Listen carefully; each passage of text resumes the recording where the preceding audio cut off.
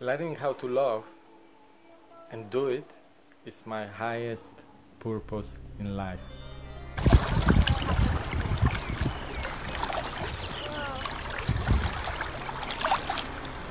Hello lovely people. So, healing is not just about releasing your emotions, but it can be manifested by other ways, by expanding in ecstasy, growing in love, liberation. Everything is interconnected.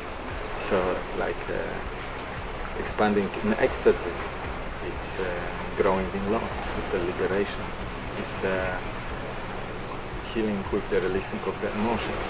So, you see, we are all one within our actions as well. Thank you for your attention. Aho.